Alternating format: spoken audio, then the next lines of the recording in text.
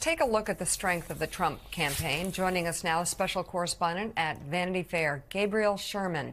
His new piece is entitled Inside the Terrifyingly Competent Trump 2024 Campaign.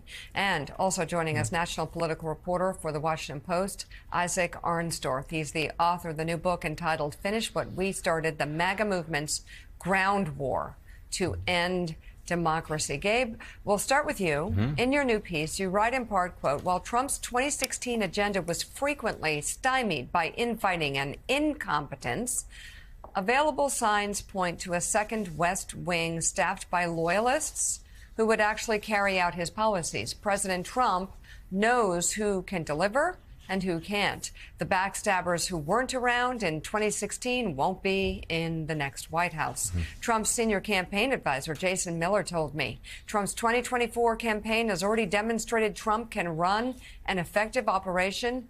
This campaign is locked down, a Republican close to Trump said. Most of all, Trump is disciplined because fear is a powerful motivator. His wealth and freedom are at stake. He is terrified of going to jail, a longtime friend from New York told me. The criminal charges helped solve Trump's messaging problem. Prior to the indictments, Trump was a one-line artist singing a tired tune that the 2020 election was stolen. But the dozens of felony counts gave him new material. He cast himself as a political martyr being prosecuted by the Biden White House. He's so distracted with the legal stuff. That's why the campaign is smooth, the Republicans to Trump, close to Trump said. And Gabe, you know, he says out loud that he would be a dictator and that he is your retribution to his voters. He says a lot of the quiet part out loud, even the frightening part out loud. He also has a campaign construct that now has his daughter-in-law built in.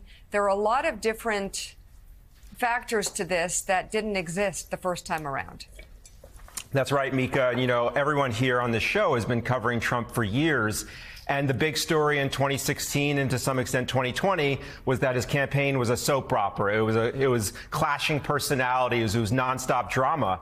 And covering this cycle, the thing that I've been struck by time and time again is that it's really a low drama campaign. These are operatives who are focused, who don't want press, who don't want their egos out there. They are focused on getting Donald Trump into the White House in November 2024, because as I write in the piece, his freedom is at stake. Really, the only thing that is guaranteed to keep Donald Trump out of jail is becoming the next president of the United States and appointing an attorney general who will get these charges thrown out. It's really that simple. And I think that is really why you see Donald Trump so focused. And yes, he says incendiary things on the stump. But when it comes to the mechanics of running the campaign, it is a much different operation. Well, and of course, the campaign, I mean, insiders on the campaign have told me that their goal is to basically minimize him as much as possible, keep his mouth shut, stop him from blowing himself up every day.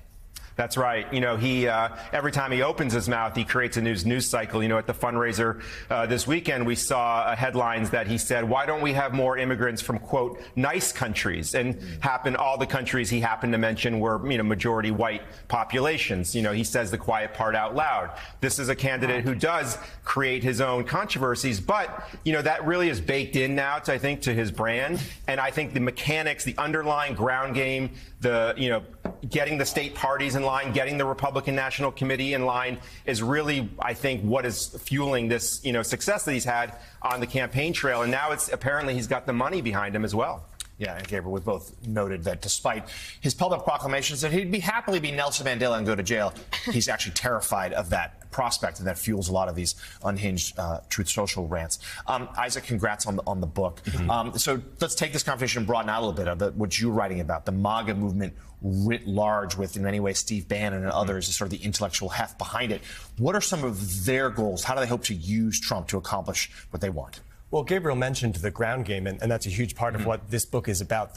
What happened, the way that the movement regrouped from January 6th, going into the party structure itself, starting at the bottom, at the precinct level, going all the way up through the counties, the districts, the states, getting to the RNC, making it possible to get a new chair and co-chair who would even be Trump's own daughter-in-law.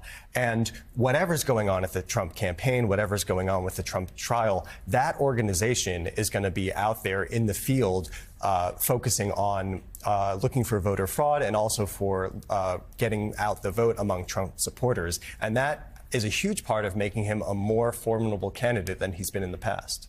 So, Rev, I'm going to pitch you a softball and just let you weigh in on your thoughts about Donald Trump comparing himself to Nelson Mandela. Well, that is a softball. I hope the bases are loaded.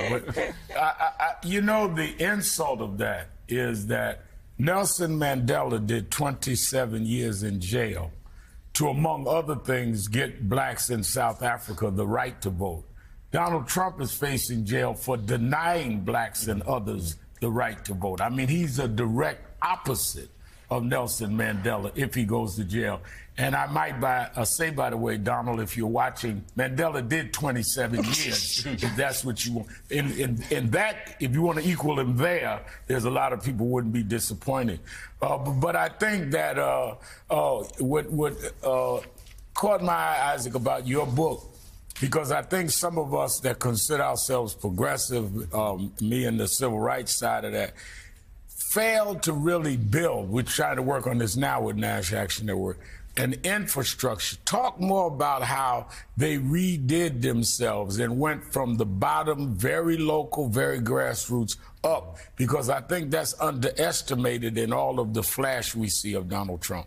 Yeah, absolutely. It's been very under the radar, and it's just in the past few years. It's really since Trump left office that this has been happening. And Steve Bannon had a huge part in this by popularizing this idea called the precinct strategy, which was exactly that, starting at the bottom, at the precincts, and going up in the party organization itself. This was the innovation over the Tea Party, which was like, you know, everyone go to this Tea Party meeting, you know, this Tea Party, that Tea Party.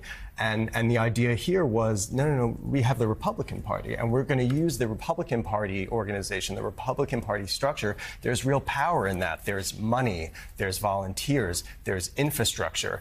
That is the infrastructure that all the candidates use. And they're not, the motivation for that, which has a lot of truth in it, actually, is that the reason that Trump failed in 2020 was because of a few uncooperative Republicans.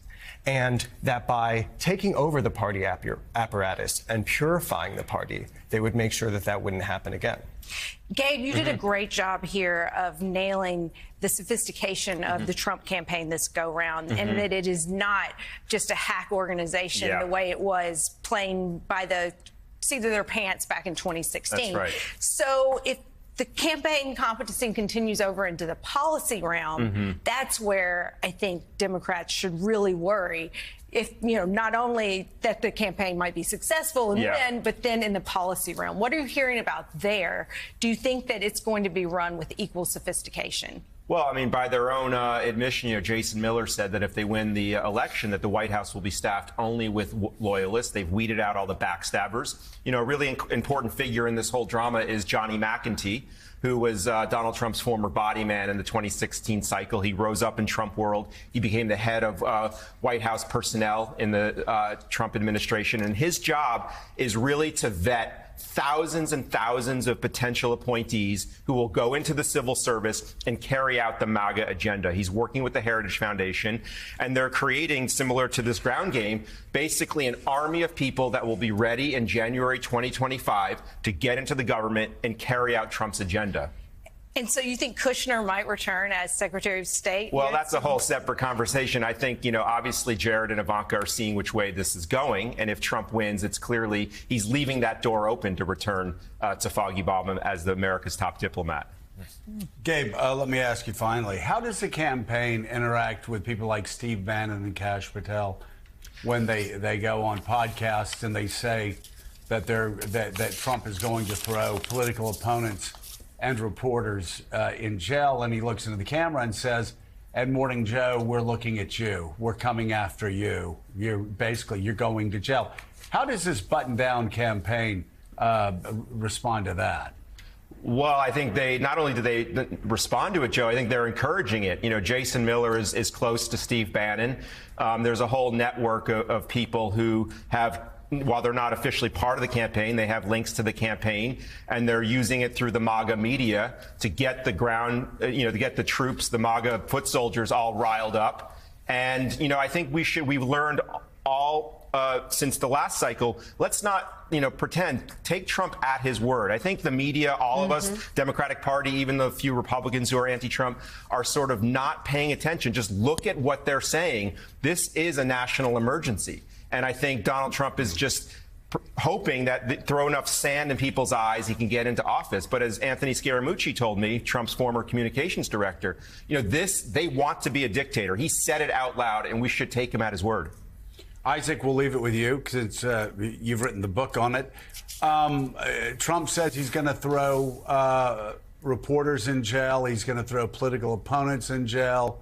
Kash Patel, who's supposed to play a large role, has said the same thing. The reporters that aren't positive toward Donald Trump are going to be thrown in jail for treason. Is this part of the game plan?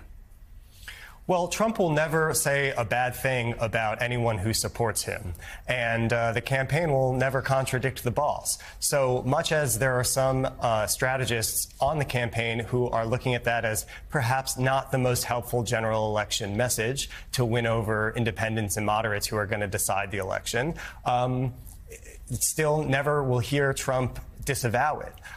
The same as he's still trying to align himself with the defendants in the Capitol riot on January 6th, promoting the song that he recorded with them, offering to pardon them. He has still never said that he'll accept the outcome of the election and that he will disavow violence.